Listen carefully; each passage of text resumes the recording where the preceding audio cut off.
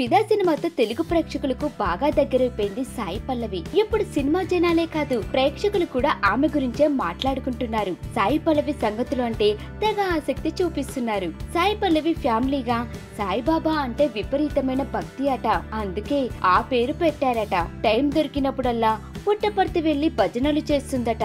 తెల్లవారుజామున లేచి గాయత్రి జపం, మెడిటేషన్, యోగా చేయటం మానమన్నా మానదట. అడవులు అన్నా, పచ్చని ప్రదేశాలన్నా విపరీతమైన ఇష్టమట. నటిగా ఎన్నాళ్ళుంటామో తెలియదు.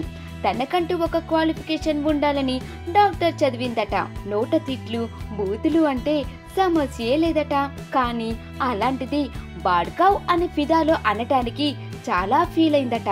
తన వల్ల ఎవరు ఇబ్బంది పడకూడదన్నది తన ఫిలాసఫీ అట. మొటిమలు కవర్ చేసుకోకుండా నటించటం ద్వారా తనలోనూ తన అభిమానులైన అమ్మాయిల్లోనూ ఆత్మస్థైర్యం పెరుగుతుందని అంటుంది సాయి పల్లవి. ఓర్పుతో పనిచేయటం, సంకల్పం బలంగా ఉండటం వంటి వాటి ద్వారా ఏదైనా సాధించవచ్చని తన విశ్వాసమట. మొత్తానికి సాయి పల్లవి తన సహజమైన అందంతోనే కాదు, మంచి లక్షణాలతో కూడా మన ప్రేక్షకులను ఆకట్టుకునేలానే ఉంది.